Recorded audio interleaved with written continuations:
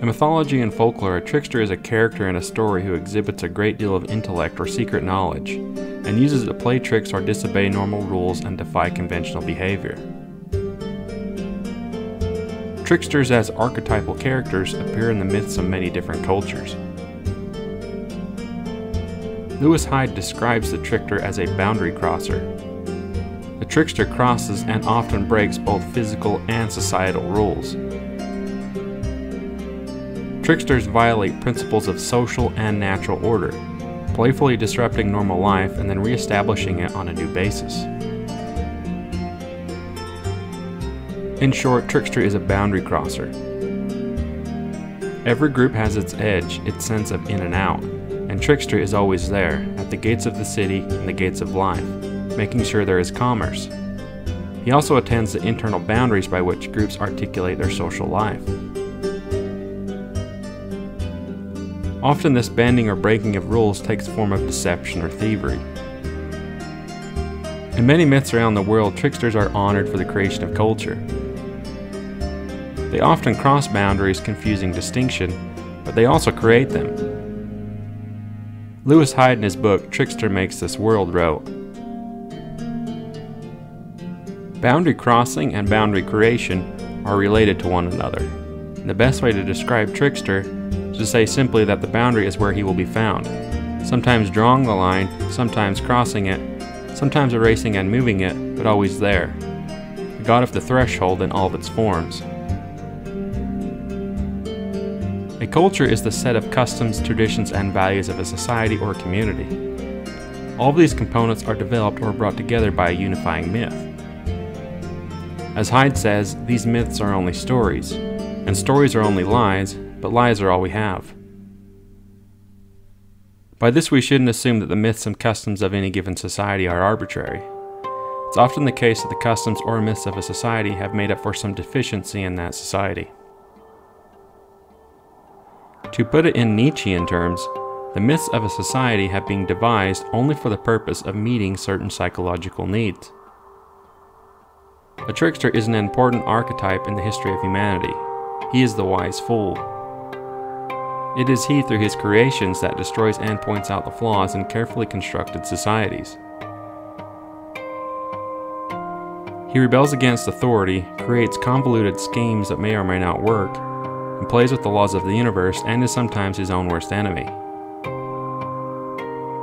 He exists to question, to cause us to question and not accept things blindly. He appears when a way of thinking has become outdated and needs to be torn down and rebuilt. He is the destroyer of worlds and the creator of new worlds. What unites all trickster creation myths is the transfer of something from one domain into another. In the beginning, before heaven and earth were separated, the trickster through theft, deceit, or foolishness disrupted the natural order. This caused the separation of heaven from the earth. In one myth, the earth doesn't have a sun, so Trickster returns to heaven and steals it, and that is how light came into the world. In an ancient Greek myth, Prometheus steals fire from the gods and gives it to mortals. These actions, the crossing of boundaries and bringing something from one realm into another, is a disruption of the established order. Order is a necessary precondition for any culture, but it often tries to exclude chance and possibility.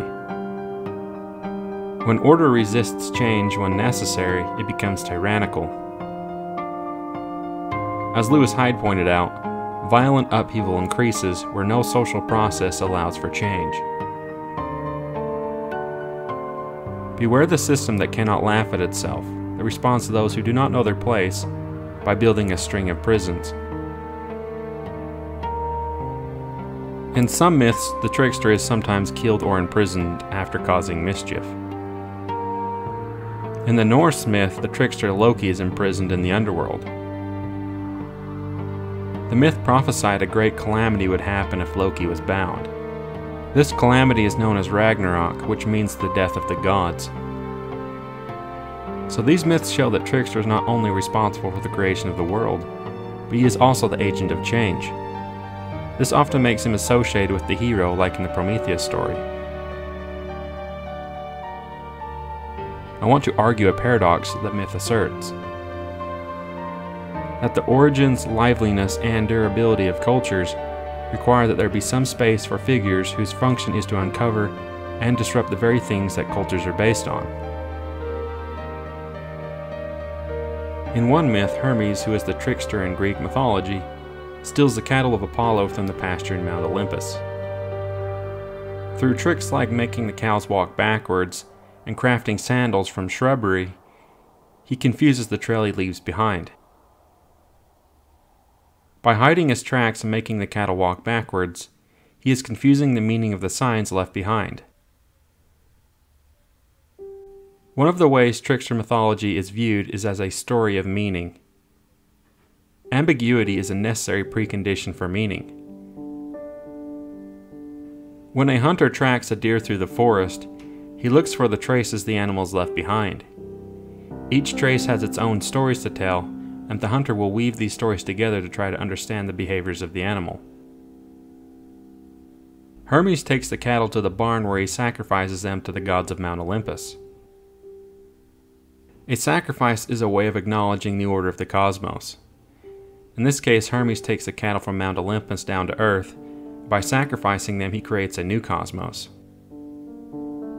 He brought fire down to Earth as well as the animals to sacrifice with that fire. We do not get anything from the story by imagining that there are cows and fire in it. The meaning of the story comes from a transfer of significance. Lewis Hyde thought that if meaning cannot exist without the possibility of substitution, then so long as the cattle cannot be removed from their meadow, they cannot mean anything. This means that if everything was fixed, then there would be no meaning at all. Only the person who has traveled, in fact or in mind, can realize that the meaning of an object or a word is connected to its location or context. It's as if nothing is significant until it is portable. We must be able to move it, in fact or in mind, from one context to another. By moving something from one situation to another, and by substitutions, it comes to have significance. It becomes a sign that can tell something. This is why even today people find meaning in ancient myths. Even in a completely different context, someone can get meaning from them. This meaning does not exist in the myths themselves. The meaning is a projection of the one trying to understand it. Usually what we find in myths is a projection of our own interests or values. Nietzsche once said that you will find nothing more in something than what you have put there. Nietzsche was concerned with the problem of value, and rightly so. It is the most important problem because it's values that bring the world into being for us. You could go as far as to say that it's one's values that determines what they find in something. The trickster myth is a good example of this because everyone that tries to understand the meaning of the myths comes up with their own perspective of it.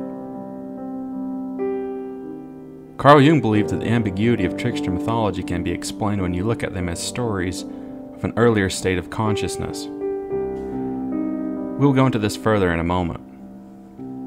Our ideas about ownership and theft depend on a set of assumptions about how the world is divided up. The trickster uses crooked speech to undercut the truth from which these ideas take their meaning. After creating this murky ground, Trickster can remake the truth on his terms. These are lies that put the truth into question. They question or contradict the existing order and can set a new standard. As Hyde puts it, a lie that is really a truth, a deception that is in fact a revelation. These lies question the sort of contingent claims that make up those webs of significance we call mythology, cultures, and ideologies.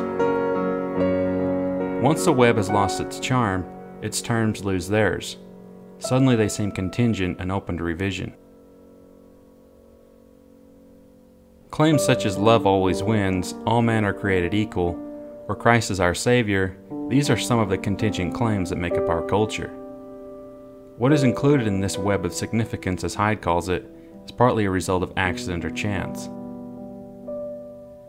Hyde compares this deception in trickster myths to the first lies of a child, which he describes as a kind of reality testing.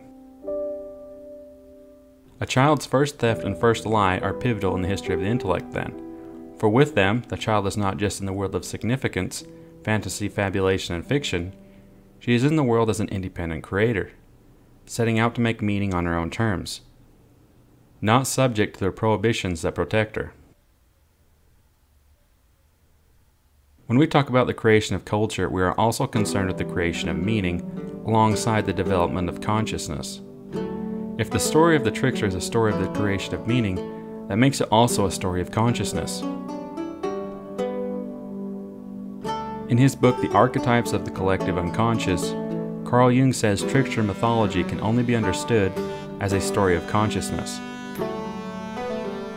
It points back to a much earlier stage of consciousness, which existed before the birth of the myth. Only when consciousness reached a higher level could he detach the earlier state from himself and objectify it, that is, to say anything about it. It was only possible when the attainment of a newer and higher level of consciousness enabled him to look back on a lower and inferior state. Apart from the creation and regeneration of culture, Jung thought the trickster myth serves another purpose which is responsible for its survival. It was thought to have a therapeutic effect. There was a desire on the one hand to get out of the earlier condition, and on the other hand not to forget it. It holds the earlier low intellectual and moral level before the eyes of the more highly developed individual, so that he may not forget how things looked yesterday. For Jung, serious reflection upon the myth and all of its world variety brings a conviction that can only refer to the evolution of human consciousness, and the full range of phases which this implies. From the initial dimness of a consciousness newly born, lacking any real integration of its components, and having forgotten the way of his instincts, we follow Trickster as his awareness steadily grows forth in ever greater measure. We watch as the self-knowledge of this inchoate entity develops, bringing with it strength, remembrance, and a firmer sense of identity. By capturing the light of inner illumination, he gains a full measure of self-consciousness or self-recollection, and can act to benefit humanity. We seem to need the gifts of the trickster most when we ourselves are near boundaries or are experiencing transition states. Periods of major transition seem to be occasioned by an abundance of meaningful coincidence. His energy allows us to break out of old stereotypes, whether they've been imposed by ourselves, our families, our culture, or circumstance. In her book, The Fragility of Goodness, Martha Nussbaum states, "The art of living requires the most delicate balance between order and disorder, control and vulnerability.